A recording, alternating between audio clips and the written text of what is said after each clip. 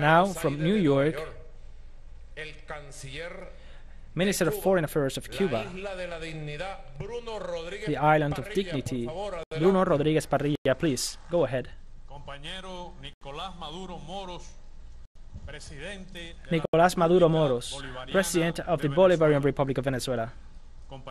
Luis Arce Catacora, President of the Plurinational State of Bolivia. Mr. Roosevelt Skerrit, Prime Minister of Dominica. Mr. Ralph Gonsalves, Prime Minister of Saint-Vincent and the Grenadines. Mr. Evo Morales, Aima and Rafael Correa, leaders of our America. Dear compatriots of the Bicentennial Congress of the Peoples, Mr. Sacha Llorenti, Executive Secretary, I want to transmit greetings of the first Secretary of the Communist Party of Cuba and President of the Republic, Miguel Díaz-Canel Bermúdez, that tells you we salute the brothers of and sisters of ALBA-TCP that today gather in Caracas. As 17 years ago, Cuba is among you 200 years after the legendary Battle of Carabobo.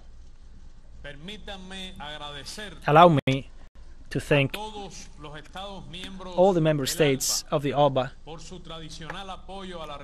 for your traditional support to the Cuban resolution against the blockade of the United States.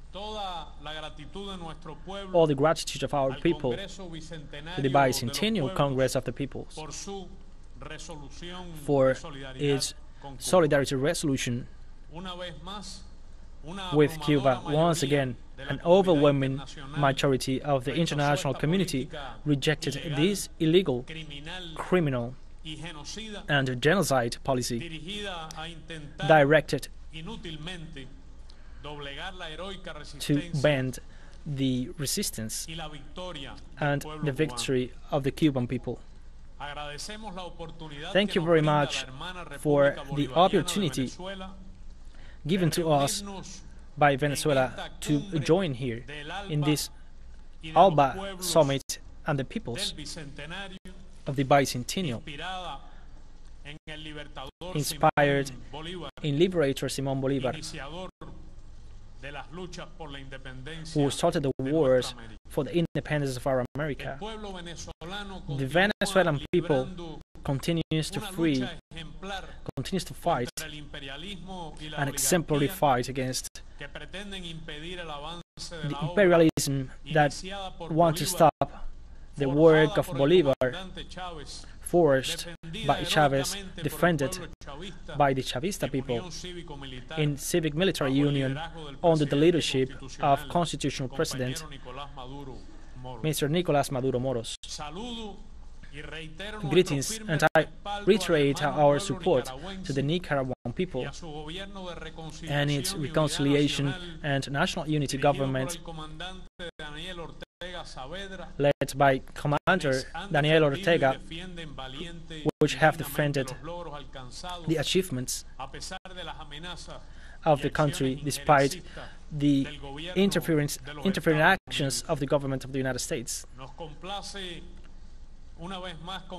We are happy to share this space with President Luis Arce of the Plurinational State of Bolivia, example of the strength of the peoples in their fight for justice. All our support to the rights of the peoples of the Caribbean to have a just treat, differentiated treat, important to challenge the climate change, the natural disasters, the unjust financial system, and the new and difficult conditions imposed by the pandemic. The response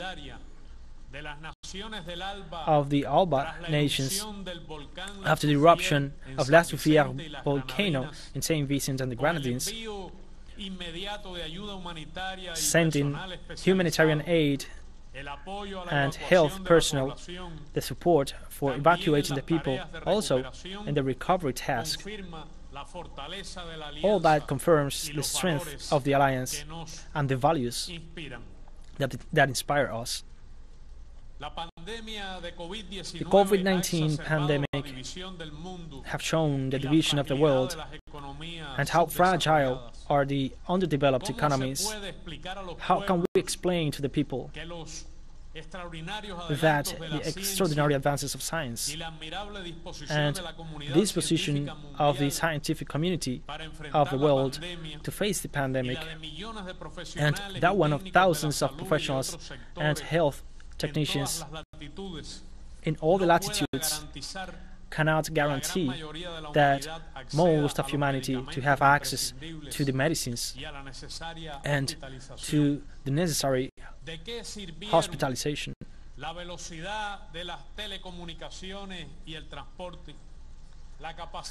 How could they use the speed of the communication to free the commerce of goods?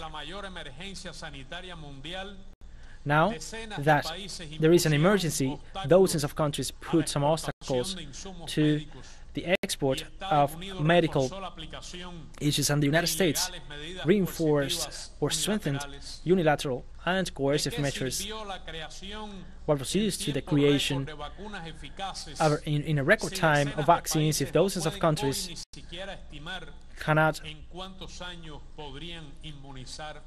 even thinking in how many years they can vaccinate their entire populations. I have to explain the families of the people who died, that those based in the neoliberal dogma reduced during decades the public function and the state function and the health budgets. The multi-dimensional crisis that we face proved injustice and the lack of equilibrium in the economic order and the absence of political will to revert the decisions that prioritized richness and wealth for some people over the lives of the human beings. Latin America and the Caribbean suffers today one of the strongest hits. In the midst of those difficult circumstances, the economic war against Venezuela strengthened, and new unilateral and coercive measures were applied against Nicaragua, a strong system of science and technological innovation, allied to the universal health system with human resources, have made possible the results that Cuba and ALBA have obtained facing the pandemic.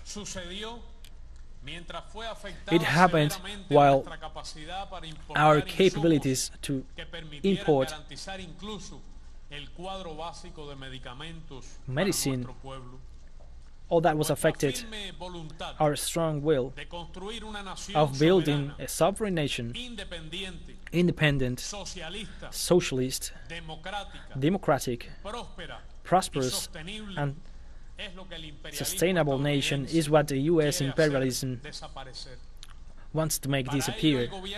For that, the government of the United States imposed more than 240 unilateral coercive measures against Cuba, 50 of them in the most recent period. All of them still in force today.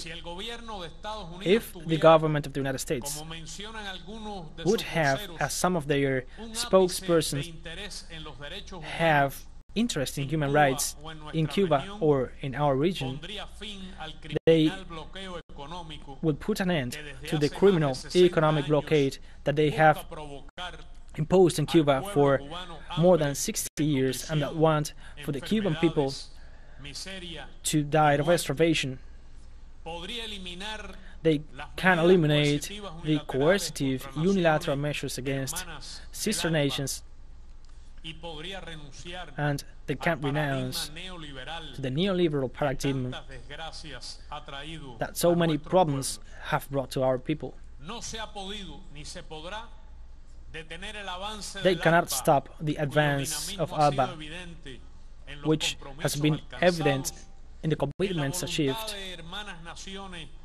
in the willingness of sister nations to advance, and in the relation with the people that it is an evidence here in this bicentennial Congress of the Peoples.